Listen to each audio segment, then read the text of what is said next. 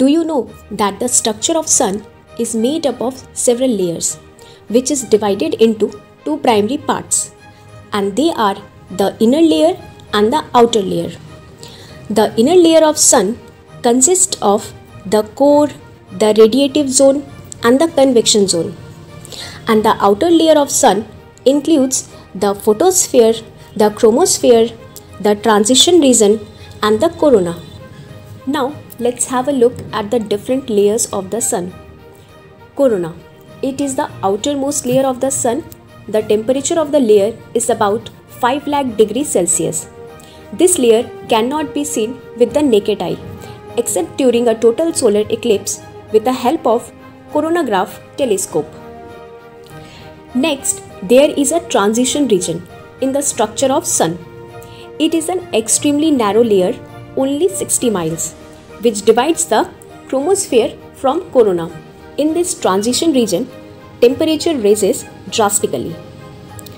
Then we have chromosphere. The layer above the photosphere is the chromosphere. The literal meaning of the chromosphere is sphere of color. Temperature in the chromosphere range from 3700 degrees Celsius to 7700 degrees Celsius. Then we have photosphere. It is the innermost layer of the outermost layer of the Sun. This layer, visible directly from the Earth, it is also called the solar surface.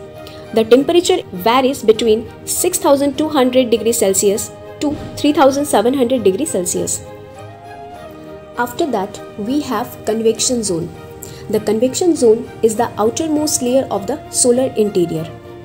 At the base of the convection zone, the temperature is about 2 million degrees Celsius. In this zone, the hot plasma, means ionized gas, hydrogen and helium from the bottom of the zone bubbles up to the surface of the Sun. Here it loses its heat to the space around it.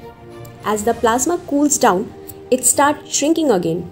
The entire process is called convection. After convection zone, we have radiative zone.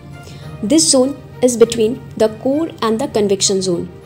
The temperature in the zone range from 2 to 7 million degrees Celsius. The energy created in the core of the Sun travels through this region in the form of light, or you can say radiation. And this light is made up of extremely tiny particles called photons. When these photons move through the radiative zone, they heat other particles on their way out. This makes them change direction and bounce around. The photons travel in this manner, take a very long time to make it out, and that's why energy takes 1 million years to get itself out from the radiative zone and enter the convection zone. Next, core. Core is the innermost part of the Sun. Inside the core, nuclear reaction take place constantly, and hydrogen gets converted into helium. This reaction releases a lot of energy and it starts to move outward as light and heat, which we receive on Earth. So we can say that the solar core is the hottest part of the Sun with a temperature of 15 million degrees Celsius. So thank you for watching this video. If you like this video, stay tuned with SMB EDUCORN.